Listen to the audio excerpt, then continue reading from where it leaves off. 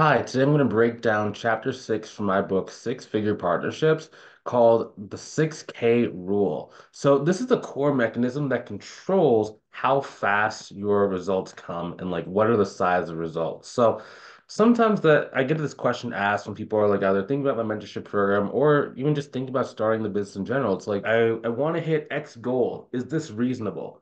My answer is always, it always is, it depends on what you charge. You see, the smaller the price point that we're charging, the more clients we need in order to go and hit an income goal. Let's say, for example, that your income goal is to hit like $7,000 in the next like 60 days. If your price is $100 a month, that's a very unrealistic goal for most people because you're not gonna have the marketing chops to get that many clients to do it. What is seven? We said 7,000 divided by 150. That's 46 clients that you have to get in order to be at 7,000 a month. But let's say that you get two clients for $3,500 a month each.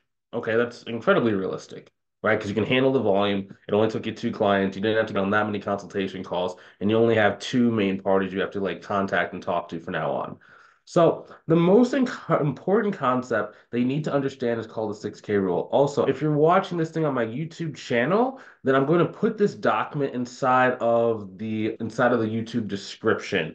Now, if you want and you have any questions about like this or this document, I'm going to actually open this document up for comments so people can like leave comments and ask questions. Now, I'm looking for mainly questions just in case there's a place that's like not very clear enough to explain for you so I can make sure I have a complete clarity and help you out as much as possible. So awesome. So the most important concept you need to understand is the 6K rule. That means that you need to get clients for at least $6,000 per year in your business in order to have freedom.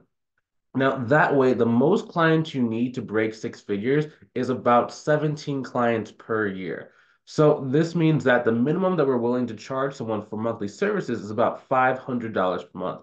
That means no matter if you have a pricing calculator, no matter what, whatever the pricing calculator says, even if it says like the person's work is worth like $350, I am still charging $500 per month minimum. Anything below 100 to 499 is negligible for the businesses that will be referring to us. So basically what that means is like most companies can pay $500 a month, right? They only want to do 150 or 300 because they just don't really value your service, right? Like it's most people can do that. It's very negligible.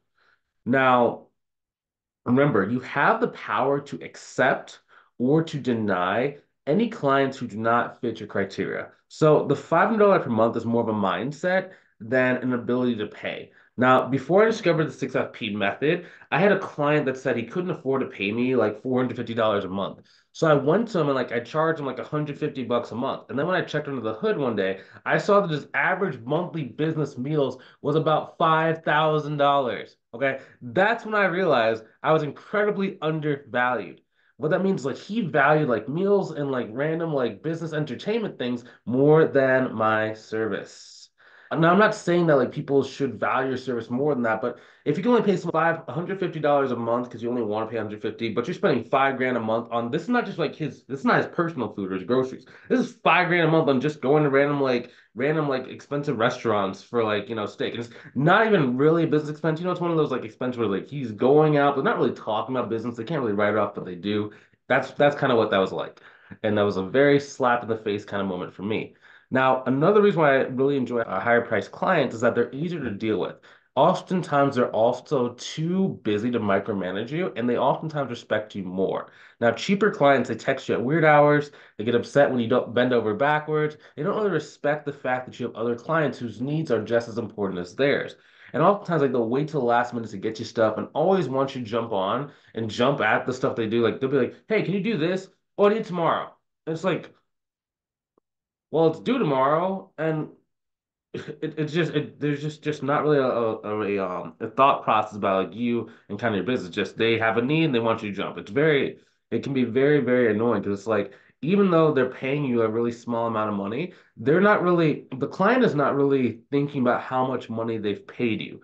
For them, in a lot of cases, like black or white, it's I'm paying you, whether it's a dollar or it's $1 million, I'm paying you. You need to work for me the way that I want you to work. Right. So that's why it's also important to charge these higher price points. Now, keep in mind, Higher price clients does not mean the company has to be a 1 billion dollar conglomerate.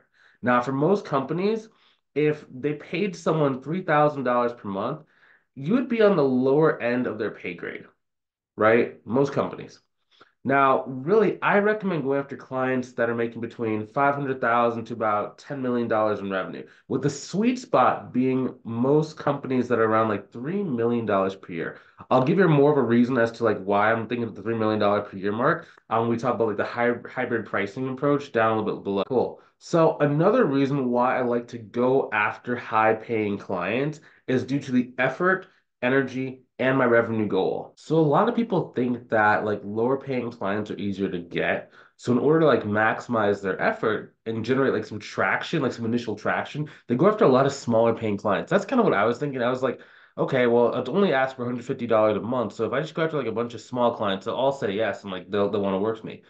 In reality, though, it actually takes the same amount of energy to get in front of like a high-paying client as it does to get in front of a low-paying client. That's why when we talked in the beginning of this video, when I said like if you're trying to get to 7,000 a month and you have to go and get 46 clients in 60 days, it's very, very challenging to do. Most people are going to be at a pace of adding between like one to like maybe five clients per month. That's like a really good rate of growth, right? If you're doing this stuff on your own, you don't like have anyone like coaching or helping you through, you know, 1 to 2 is probably one every other month is probably what most people are gonna do. If you have more help, then again, it's not just about like the number of clients, it's also about like really I'm focused on like how much is your revenue growing month over month, right? Because like if you keep your profit margins really strong, and if you build with profit margins on the forefront of your mind when you're pricing out your services, then as long as you're growing your revenue, it doesn't really matter whether I have 5 clients, 10 clients, whatever, right?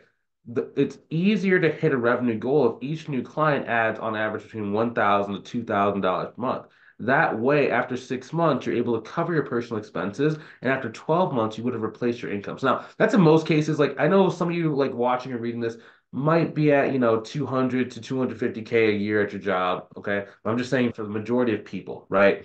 Now, I've seen a number of different like pricing models throughout the year, some that work well in some cases, but then some that don't really work in like other cases. I'll go into some of them like right now. So one pricing model some people have is gut feeling. So please do not go by gut feeling.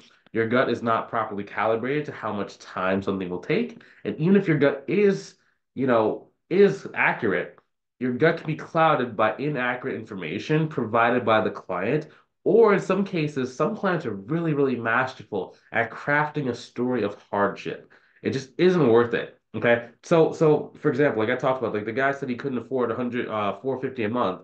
And I get in there, he's spending a lot of money. There will be clients that you come into contact with in your business where they say they can't afford your service at $300 a month. You go inside and then they have $1 million in cash inside the bank. And they might even have that in multiple bank accounts. I've seen that in like 3 or 4 different bank accounts a company had where they had like $1 million to $2 million each, right? So it's like some of these guys are masterful at like getting contractors to accept lower rates. Now, just again, just isn't worth in the beginning. Unless you hate money, I would suggest you avoid the gut feeling style of pricing. Okay.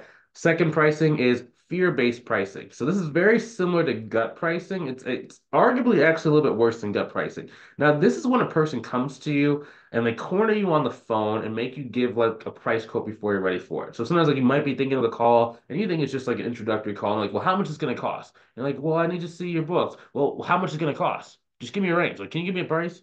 Right? And then you kind of are on your heels, you're not expecting it, you're caught off guard, and you kind of throw out like a random price and it's not really calibrated. Okay. In this case, if someone does get on the phone and try and like press you into a price, a couple different ways. If you have good sales skills, you're going to be controlling the call anyway, so that's not going to happen as much. If it does, I like giving a range of prices. Now, the reason why I like doing a range is because automatically you can tell them basically the range to see if they're willing to pay within that price point or not. If they're not, then okay, cool. We just saved a lot of time. If they are, this buys you even more time because they say, well, what causes something to be on the lower range or the high range? Oh, it depends on the scope of work. Okay, well, what do you mean when you say scope of work? Well, I need to see access to your QuickBooks, right? So you have to go and add me and then blah, blah, blah. So then it actually enables you to be able to buy yourself some time so you don't have as much pressure. Now, another reason why I consider this fear pricing is because some people will lower the rates that are reasonable just because they want to get a client. So Always remember, we are not in the game of having the most clients. Okay, just like we talked about a couple minutes ago. We are in the game of having an efficient business where we add value to our clients and we make a great amount of money for the time that we spend working. Okay, just getting the client leads to being overworked, underpaid, and stuck at your job for years. Okay, even decades longer than what you need to. Like, if you read earlier inside this book, like if you're watching the YouTube channel, I'd probably recommend getting the book. If you already have the book, like we talked about earlier inside the book, one of our students, Melissa, she was in business for over a decade and she was still working at her full-time job due to fear-based pricing, right? She didn't think she could charge the price she wants, so she always like cut her rates in half or even like charge a quarter. She had some clients that were paying her like $50 a quarter. That's per quarter.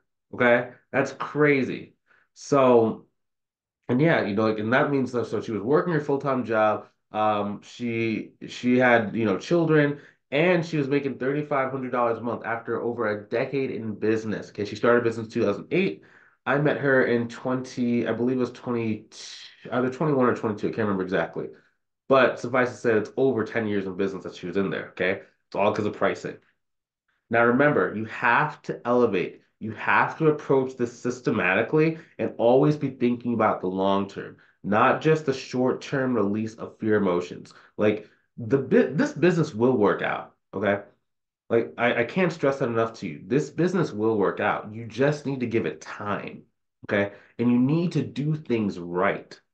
I'm a living testament to the fact that you cannot fail if you do not quit. Okay?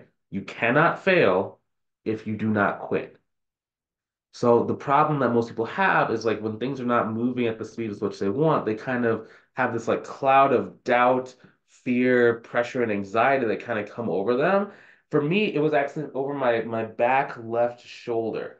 My camera's like obviously like reversed, but I would just feel just a sense of like kind of like, oh my gosh, nothing I do is working in business. I can't make this stuff work. Maybe I should, maybe I'm just not an entrepreneur. That was the thing that I heard in my head a lot. Like maybe I'm not an entrepreneur because I had tried things like e-commerce. I tried things like web design. I tried things like I did a lot of stuff, a lot of like Amazon FBA. I did a lot of different like eBay drop shipping, a lot of different stuff that just didn't really work for me. And like, I was on like my fifth or sixth business failure and when I started like the accounting, the bookkeeping business. So that was always in my mind, like, oh my gosh, maybe I just don't have the entrepreneur gene. Other people are making it work, but it's just not working for me. Okay. Next thing is having 2 to 3 displayed predetermined packages on your website. And while this isn't a pricing model, it actually does affect your ability to charge. Now, most people are focused on the lower end of the market. So they charge things like $300 for package one, $500 a month for package two, and like $1,500, maybe if they're feeling, if like, they're no, having a little bit more price, they'll be like $2,100 for like their top package. And even if you say starting at $1,500, when you get on the phone, you're gonna have a hard time getting the client to want to pay more than about $1,500 a month or whatever the starting ass price point was. I know it sounds crazy. Okay. Sometimes I'll say stuff that like has happened with like clients. And I know it sounds crazy like to you and I, but people are weird when they think they're right. They're like, well, I remember seeing on your website it was $1,500 a month. Yeah, but no, it's starting at. That means that's the low end of it, right? You're doing $5 million a year. Why would you have the same price as someone that, it barely is the entry price? Well, no, it's at $1,500. And like they'll argue with that just because they feel the right or they want to get like a discount. Okay.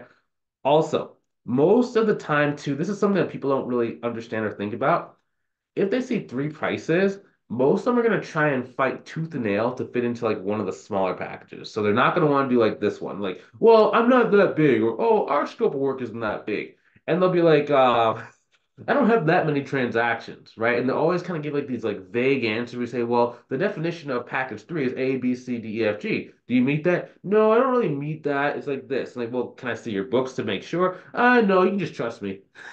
And they try and fit you in that package too. Okay. So I don't like it for that reason. Just create unnecessary problems. Also, what that can create on the consultation call is you're trying to sell people into when you're in a consultation call, you want it to be like you want there to be a couple different sales. You want it to be that they trust you, They trust your company if you have contractors, and they trust that the scope of work that they get done from you is going to be done correctly. You don't want to have another sale you have to make where it's like, well, which of the packages do I choose? Right? That's four. Our job on a consultation call, and our just job in business in general, is to eliminate the things that would cause someone to object to working with us. So by putting out those different packages, you have just added something to that, okay? And everything that you add is like another objection you'll get, which is like, I need to think about it, right? So we want to eliminate those as much as possible. We're going to do that by having a better quality price. And I'm going to talk about how I do pricing. Actually, probably in like one to two of these things, one to two of the next like bullet points. So next is hourly pricing. Hourly pricing is not inherently bad, okay? But it's actually for more established accountants and bookkeepers in a lot of different ways. Well, we'll say businesses, and I'll tell you why in a second. But it's really for more established, just businesses in general. Okay. For an example, if a company can provide you with 40 hours a week worth of work, you can make a lot of money if you charge a six-figure dollar per hour. Okay, we'll talk about how to calculate like a dollar per hour the six-figure rate in like couple minutes. Probably like towards the end of the video. So I do give you like a really simple pricing model to follow if you don't have a pricing calculator. But depending on the company that you work with, the number of hours that they give you on any given week can fluctuate pretty heavily, right? So it does make it slightly less ideal in that situation where like one week they give you a lot, next week they give you like none. Week number two, they maybe give you a little bit, then week number four, they give you like like nothing, right? It just it's hard to have that consistency in your income, which is what most people need in order to gain traction to kind of like leave their job and really have this business have like, some legs of its own. This is fun. I like this. Um, Another aspect of hourly pricing is that if a company is very small, they might only be able to give you 1 to 2 hours every single month. And even if you're charging 100 or 150, we'll say for example, you just charge like $100 an hour and they agree to $100 an hour, the most you're going to make from that client is $200 a month. That's no bueno. It's just not good. Okay.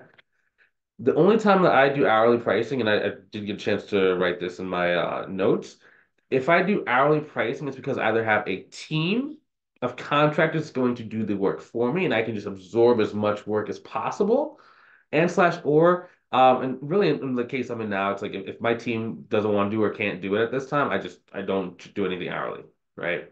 But so if I have a team and I know it's a lot of work and I know it's a lot of hours, and they can give me like 40, 50, 60 hours a week for my team, it's like, okay, we're going hourly, right?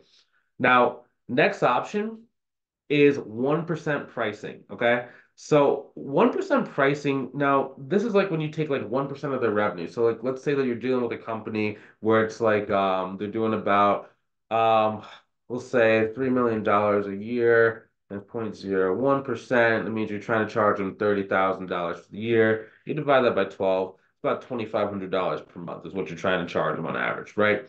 Now it's good in some cases, and we'll talk about like when you actually should use this methodology, and it's not what you think. But it can be good. It breaks down in a lot of different ways when you actually have to explain how you came to that number. So let's say like a company has like really, really high revenue, but really low transactional volume. If the volume of transactions follows the revenue, it's not a terrible way to charge. But charging 1% revenue on a $2 million consulting company with a solo practitioner owner with under 200 transactions per year is very tough. Okay, so for example, one of our students, before he joined our program, he quoted a guy $60,000 for a cleanup because the guy basically, I think it was the 2 prior years he did $3 million for both those years. And the next year he did like 10 million. So a student basically took the average out of that and he got like $6 million in revenue on average. So he basically did $60,000 off $6 million in revenue. When the guy asked like why was the price the way it was, the student started stuttering, right? Because when you have a 1% price point, like it's, I mean, what are you gonna do? Like, yeah, just look at your revenue and just charge like 1%. The person's like, well, what? But I don't have that many transactions, right? So it kind of breaks down those higher dollar kind of like deals, which, if you're doing like a lower dollar deal, they probably won't question it. But when you're talking about like, when you get over 20,000, 30, $40,000 for cleanup, yeah, they start asking questions. So the student then joined our program. We basically gave him the pricing calculator, talked about how he should go and like present the work and present the value. So the next time that the person asks the question, then he'd be prepared. So I basically showed him the work is really worth about $40,000. The student went back and quoted him $40,000 and could like they say in school, right? Show your work. And the person accepted it. Person basically said yes and mailed him a check within about 14 days of the new presented price point. Now, one thing that I've been doing unconsciously for a number of years now is I actually use the 1% rule as a check to see how easy it will be to get someone to accept my price quote. So I can then tweak my consultation call scripts, like to spend more time on building value before I present the price. That way, and we'll talk more about like that in the sales process section of the book. So if you have the book, just go to like the sales process section. If you don't, we have some videos on YouTube that talk about that. Cool. Next thing is added revenue. Another way you can add like value and even price out your services to a certain degree. And this is like an add-on kind of pricing model. I wouldn't do added revenue as like your main model because in a lot of cases, if you're just doing bookkeeping alone and like you don't really understand how to add revenue, then it's not really going to be a really good process. This is just another model that we use. We work with like students and it's like an add-on that you do. So another way to price is you can price on the value of a side deal on top of your existing bookkeeping and accounting services. If you can clearly show how your service will add revenue to them. For example, our students that help their clients with services like forecasting, inventory report, and slash or bidding, oftentimes you can charge a percentage of the lift that is related to your service. So in the inventory example, one of our students partnered basically partnered with us to help him understand how to price out his clients. So he knew that he could help his client make more money by helping them with the inventory shortage that they're having. Um, they're having those shortages pretty routinely. So we basically helped them calculate how much value he'd be able to add and how to really add a flexible rate so he could be compensated for the lift that he gave the company. He ended up helping the client to know exactly how much to order in inventory, resulting in about $750,000 in additional revenue that they actually missed out on the year before. To kind of give some context, in the prior year, the client that he was working with was an e-commerce company. Basically, they ran out of inventory on Black Friday. So they weren't able to like get their most popular products in for Christmas. Well, actually until Christmas. That means they missed out on Cyber Monday. There's like generally with Cyber Monday, there's like an actual Cyber Week, and there's like deals just go longer and longer nowadays. And all the way like even like the last minute Christmas shoppers they missed out on.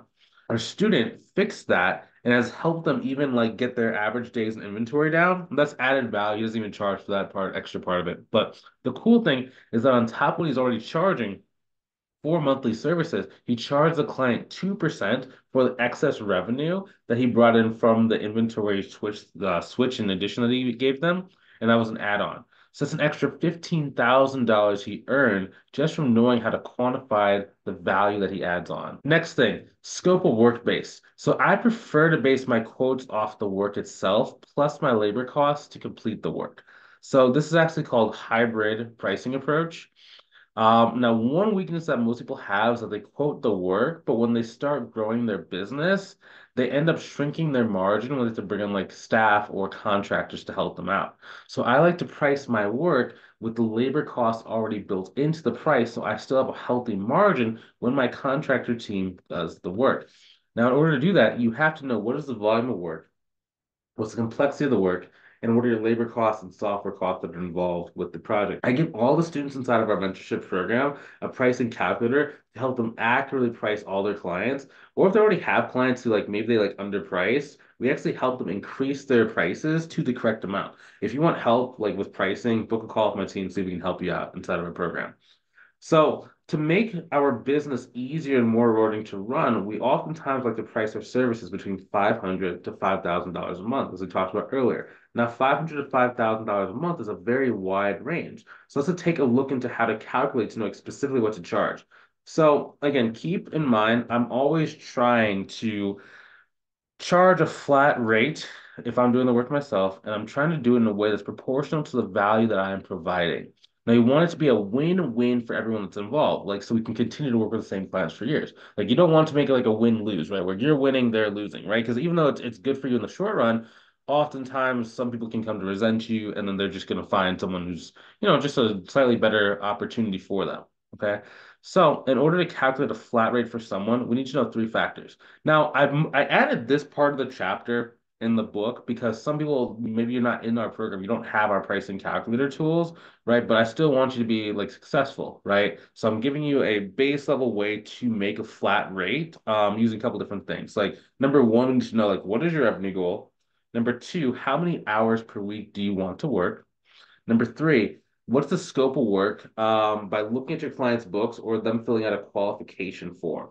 So basically, you take your revenue goal divided by the number of hours you want to work per week by the number of weeks you want to work in a year. So the normal annual working hours is about 40 hours per week. So you do 40 hours per week times 52 weeks in the year, that's 2080, right? That's traditionally like what most people will consider like a work week, 2080. Now, if your desired annual income is $120,000 per year, then basically you take 120,000 divided by 2080, and that breaks down to about $58 per hour, rounded up a little bit. Okay, cool.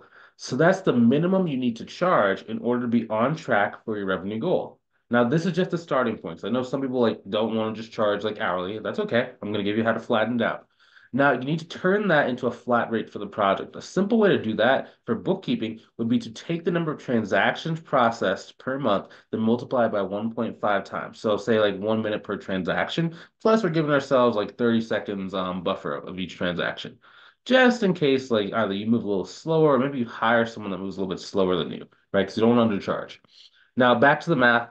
So let's say it's 1,000 transactions times 1.5. That's 1,500 minutes divided by about 60 minutes in an hour. And now you have 25 hours worth of work per month for that client.